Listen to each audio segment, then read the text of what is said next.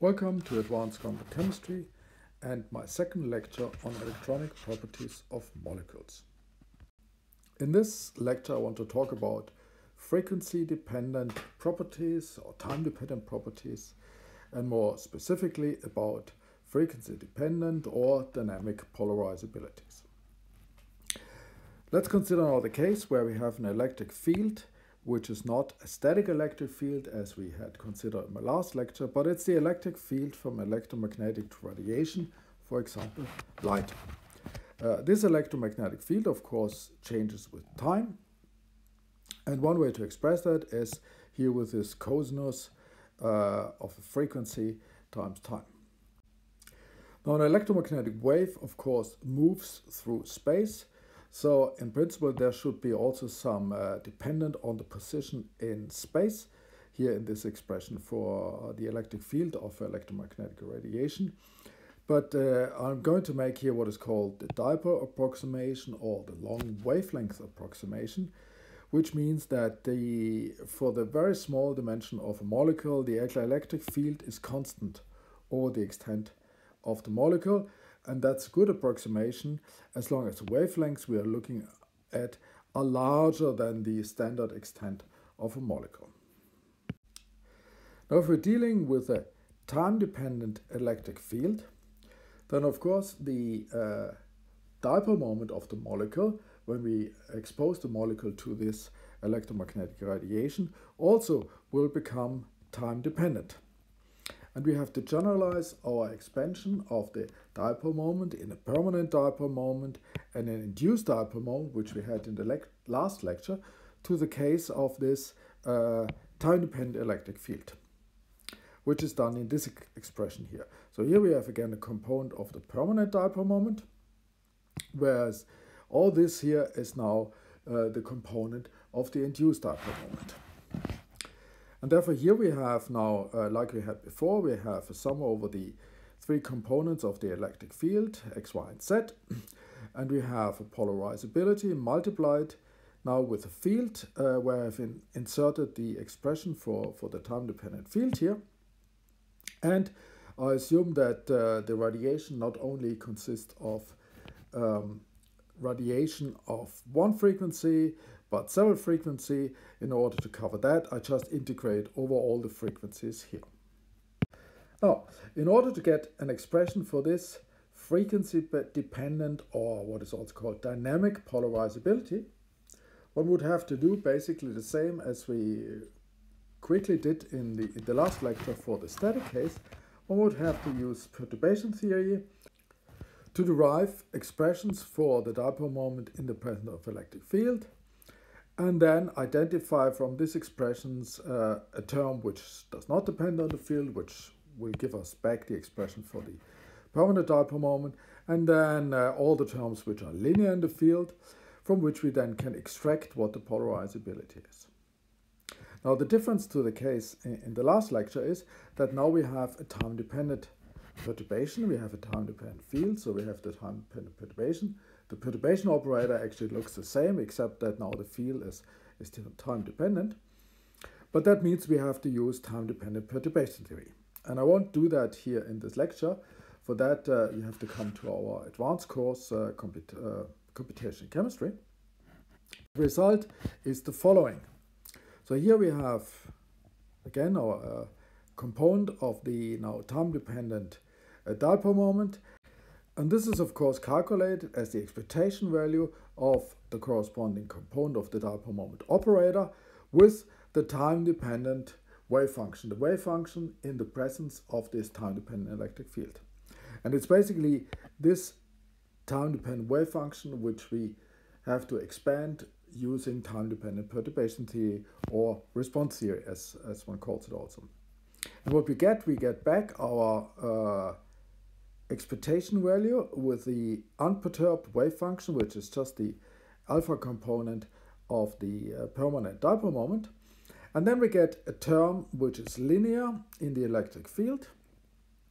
But now, of course, linear in the electric field, and we have still the time dependence here, and we still integrate over all the frequencies. And in front of that, we get something which we can then identify as a component of the frequency-dependent polarizability. Now this quantity, what we get here, appears for many other properties as well, and it's called a linear response function, or sometimes also a polarization propagator. But it's a linear response function because it describes, and it depends on two operators, which in our case here for the polarizability are two dipole moment operators. And this dipole moment operator actually is the operator, not only the same dipole moment operator, but it corresponds to this one because that's the operator from here. So that's the operator which expectation value we are looking at. And the second dipole moment operator, that comes from the interaction with the electric field. So the linear response function describes what is the change in the expectation value of this operator by an interaction which is transmitted by this operator here. And one can formulate many other response functions with other pairs of operators which sort of describe corresponding properties. And the reason why it's called linear is because it appears in the contribution which is linear in the electric field, and also because it only sort of has one perturbation operator here. Now, if we assume that we know the exact eigenstates of the unperturbed Hamiltonian, this complete set of states psi n zeroth order, then one can derive a sum over state expression for these frequency-dependent polarizabilities. And if you compare that with the expression for the polarizability from normal time-independent perturbation theory in the last lecture, it looks very much the same. The only difference is that now here in the denominator we have the frequency of the radiation in there. And instead of a 2 in front of the summation, we have now two explicit terms, one with plus h bar times the frequency, and here one with minus h bar with the frequency. So here's the frequency dependence from the frequency of the electromagnetic radiation. This expression is not the expression which we normally use to calculate frequency-dependent polarizabilities in the case of approximate wave functions. I'll talk about that in a few minutes, but it's a very useful expression to understand the content of the frequency-dependent polarizability. And let's look at the denominator here. As we already discussed for the static polarizability, this difference here is actually the excitation energy, or it's minus the excitation here, because that's the energy of an excited state and that's the energy of a ground state, and we sum here over all excited states. So this is minus the excitation energy, and this is h bar times the frequency of the radiation. So that's the energy of the photons. So what we have here, we have the energy of the incoming photons minus the excitation energy. Now, if the energy of these incoming photons corresponds exactly to an excitation energy, then, because this is minus the excitation energy, we'll get 0 here in the denominator, which means that the frequency-dependent polarizability is going to have a pole or singularity. Now we can use that because that means that whenever the frequency-dependent polarizability, for the frequencies for which the frequency-dependent polarizability has a singularity or pole, we know that this frequency actually corresponds to an excitation energy. So this is a way how to find the excitation energies and therefore the energies of the excited states. We just tune through the frequency like in a radio. And whenever we see a pole or singularity, we know, okay, now we hit an excitation energy. But how do we calculate polarizabilities with approximate wave functions? Because this expression was derived and assuming that we know the exact wave functions for all the states in the system, which of course we know we never will be able to do. It involves approximating the excitation energies by some mean value of the excitation energy, and then it becomes independent of n, and you sort of can remove the summation over the ends here. This is not what is done nowadays anymore. This is really outdated. Sum over states expression here, where we had a sum over states, and we had divided these transition dipole moments with an energy difference between the frequency and the excitation energies. Two terms, one with plus h bar omega, one with minus h bar omega. So in the approximate case, well, if you look in some of the older textbooks, there's mentioned approach which is called closure, which is centered.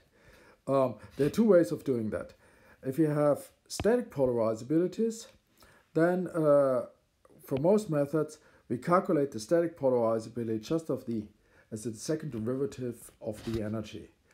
And there are, of course, two ways you can do that. Either you can actually, in a program, add an electric field of particular strength, which you have to give in the input, and then you can calculate energies at the different field strengths, and then you could take a numerical derivative. That's called the finite field approach. But in most programs, there's actually these derivatives implemented so that you only have to ask with a keyword for the polarizability, and then the program calculates this as second derivatives of the energy, and that could be Hartree-Fock energy, DFT energy, couple cluster energy, or a Müller-Blechner perturbation theory energy. Now, in the case of dynamic polarizabilities, we have to calculate this response function, and at several levels of theory, expressions for the linear response function have been derived: Hartree-Fock, Cohen-Sham, DFT, CI, MCS-DEF, Müller-Blechner perturbation theory, and couple cluster theory. So you can ask for the calculation of frequency-dependent polarizabilities at different values of frequencies. To this, here we get this where we also have. Now here I want to show the expression for such a linear response function in the simple case of time-dependent Hartree-Fock theory. Time-dependent Hartree-Fock theory, which is also called Hartree-Fock linear response theory, which is doing the derivation of the response function, starting with Hartree-Fock wave function. And a bit similar, in some way a similar expression, because we have something which reminds us of the transition dipole moments here and there, so twice, and we divide again, but we divide now with a matrix, so we have an inverse matrix in the middle standing. In this inverse matrix, we have here the frequencies of the incoming radiation again, and here with plus and here with minus. So like in these two parts of this inverse matrix, one is plus h bar omega and one is minus h bar omega. Right, and there are two matrices, A and B matrices. And this A matrix here we have seen before. It is very closely related to the CI single matrix, meaning the matrix of the Hamiltonian with single excited determinants in the pra and in the ket. So this actually here is that single part of the Hamiltonian matrix. And the only difference to that CI singles matrix is that now we subtract from the diagonal here the Hartree-Fock energy. So it's actually the difference between these CI singles matrices and the Hartree-Fock energy. And if we evaluate both these matrix elements, well, the Hartree-Fock energy, of course, we know how that looks like, we get this expression. So we get an orbital energy difference on the diagonal, that makes that on the diagonal matrix, and then we get some integrals. There's also a second matrix, which is called the B matrix, and as you can see, this is just, again, a part which we already had in the configuration interaction Hamiltonian matrix. This is the part from the Hartree-Fock to double excited determinants. And we can use the Slater-Connon rules to evaluate what that gives. So what tells us what the contents of these matrices about this time-dependent Hartree-Fock method? Well, actually it tells us that the excited states in this time-dependent Hartree-Fock method, they're actually approximated by a linear combination of single excited determinants. So the excited states are really described like in this CI singles. Whereas this B matrix here, you can see there we have double excited determinants.